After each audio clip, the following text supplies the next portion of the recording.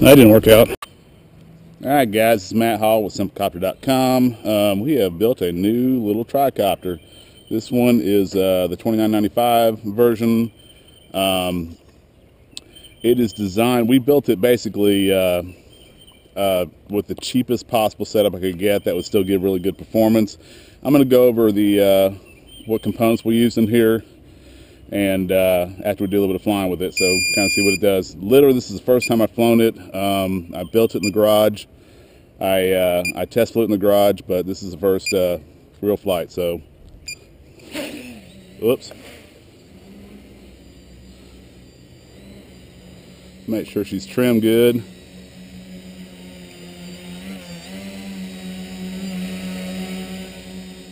That should work.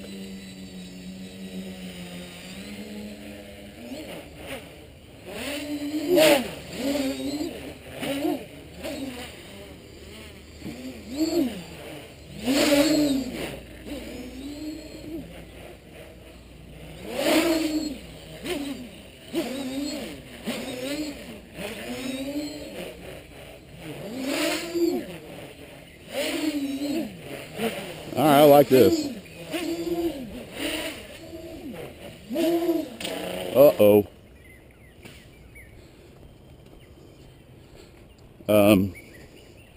Boy, I sure am glad my neighbors aren't home. Sounds like I broke the back prop.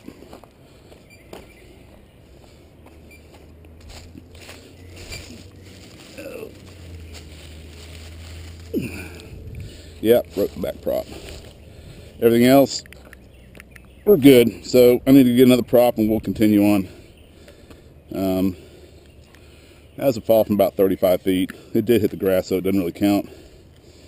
And no other damage. So I'm gonna get a prop, be right back. Okay, we're back. Got a new prop, and let's continue on here.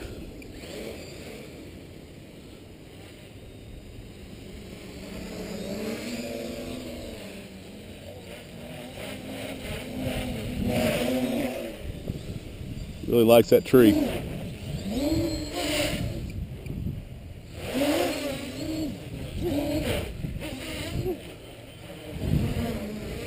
Auto level on. Alright, this is flying on auto level. You can pretty much do whatever you want. And it'll pop back flat, level. Nice and easy.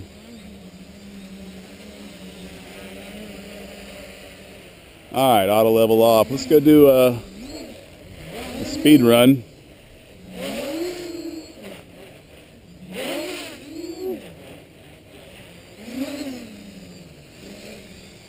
Before the battery starts getting down. Now, these motors really cook. They pull 60 amps at full throttle and really go fast. So here we go.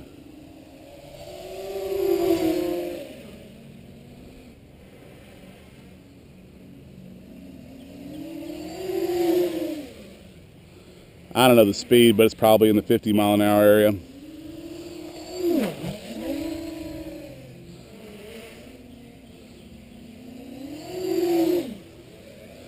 Damn trees.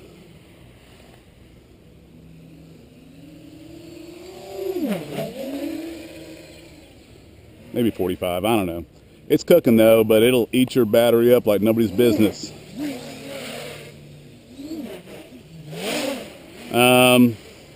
Let's see what else we can do. That didn't work out. Let's see what we can do here.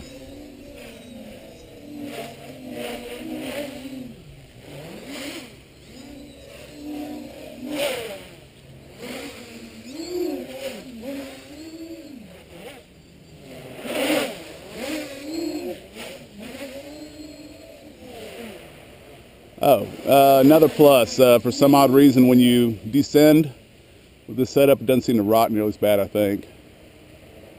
Nice and smooth descents. It's not doing the wavy thing. I don't know if you guys have been flying this for a while, that sometimes they just, you know, kind of shake around a lot on descent, but this one doesn't seem to do that.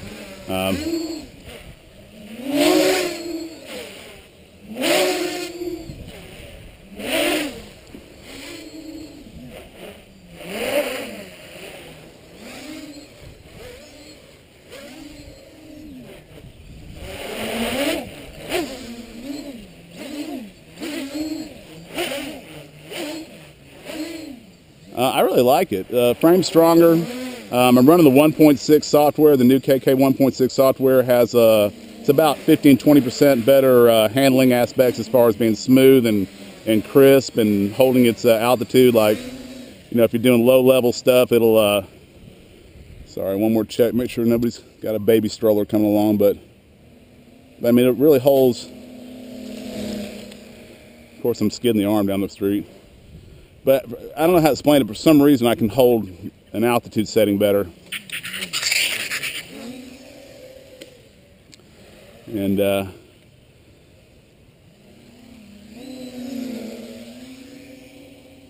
I don't know what that has to do with the software, but it just seems to just hold its angle better.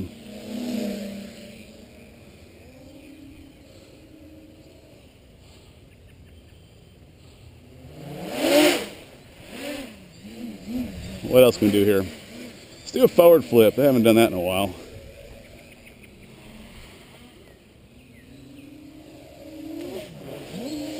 Oh, guess I should have practiced that one a little bit. I think we broke something on that one, guys. Yeah. Oh yeah, this servo definitely came loose and kind of bashed it a little bit.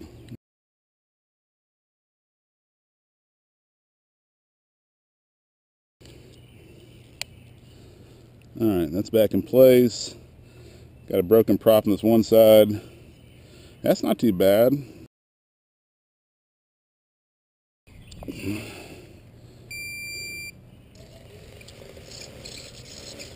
It seems to still be in working condition. So, all right, we're going to go over the components on this tricopter. First of all, the frame has been beefed up a little bit. It's a little bit stronger in the arms. You have a little bit less flex. It'll take some abuse, as we've already seen. Either way, KK2 board with the 1.6 software on it. Like I said, nice little improvement on the already pretty damn good board. A little cheap orange receiver on it. We have the 20 amp F20As. Personally, if I were to do it again, I would do the F30As, or $2 more and 2 grams more, so it's not a big change. These are flash with Simon K software, which makes a big difference for stunt flying, but doesn't really make a great big difference for just hovering around and having a good time. This is a Turnigy 28, 26, 10, 1400 kV motors. Are about $9 from Hobby King. Decent motor, you know, they're not super high quality, but you know, for $10, you know, what the heck. The props we're using are the from Got Heli. They're the 8 by 4.5 inch Gem Fam plastic props. Are about $1 a piece. These do break on impact, but they're a little bit stiffer than some of the other props out there, so they give really good performance. My next copter, the big one the bigger tricopter will be showing in the next day or two, has the new plastic red props from Hobby King that are very flexible and take a lot of abuse. So you give up a little performance, but you know, you can't hardly break these other ones. So we got motors, speed controllers, board, servo. This is a little cheap Turnigy TGY 90S, sorry, can't hardly read. $5. It's probably the best cheap servo I've ever found.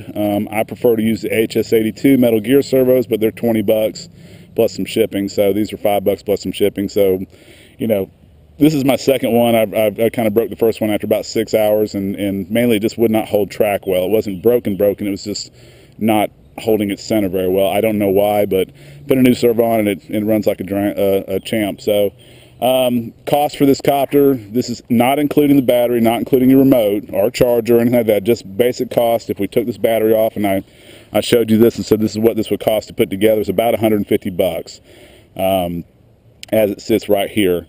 Battery, obviously, charger, you have to buy extra. The radio, you have to buy extra, and I don't know what to tell you to buy on that, because I'm a person that likes to buy a good radio but cheap everything else. So this is it. We're gonna do that forward flip again, because that kind of pissed me off that I didn't do it right. And but that kind of concludes the video. Hopefully I've covered everything. Again, Simon K flashed. This got the 1.6. You know, it's a great flyer. It's real lightweight. It's 1 pound 24 ounces without the battery, 1 pound, 26 ounces with battery, 19 ounces without battery, so work that out. Super lightweight. I mean, you know, the Turnigy Talon frame's like almost 13 ounces without anything on it, so, you know, you'd be adding about you know, 5 to 8 ounces more weight with the pretty frame from Hobby King that doesn't take a hit. But, you know, weight is everything. These things fly like crap if they're heavy, so I'm gonna go do that forward flip and then we'll call it a day.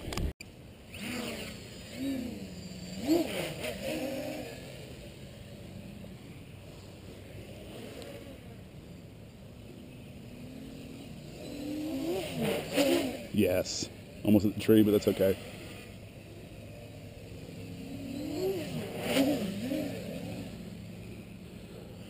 I recently got an email from somebody telling me that there was really nothing special about this copter besides the fact that I can fly it well, and I have to tell that person that, you know, what makes me able to fly this copter well is the ability to crash it time and time again without having to worry about it. I don't concern myself. If it hits the ground, I pop the motors back on some zip ties and I'm back up in the air. So I can try stupider and stupider things and hopefully one day get them right without the worry that I'm going to destroy my $100 copter frame.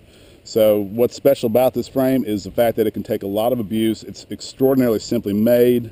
The arms collapse on impact. The motors pop loose on impact. You know, that's what's special about this frame. There's nothing, the geometry, the design doesn't make it fly great. What makes it fly great is you, and you can fly great after you have the confidence in knowing that if you hit the ground, it's not going to blow apart and you have to wait 3 weeks to get another part from China. So that's what makes this frame great, and really nothing else. It's the fact that you can beat the crap out of it and not have to be concerned that you're going to be done flying for 3 weeks every time. You can go to Home Depot, buy another arm, or you can buy them from me. The plates, they don't break. The motors pop loose. Make sure you put your wires on top, so when the motor comes loose, it'll pull loose from these actual wires and not tear up your motors. But besides that, you know, I've broken a few arms and booms, but it's nothing you can't fix yourself pretty much, or buy from me and get the parts pretty quick to fix them. So either way, that wraps it up, guys. Thanks a lot. Bye.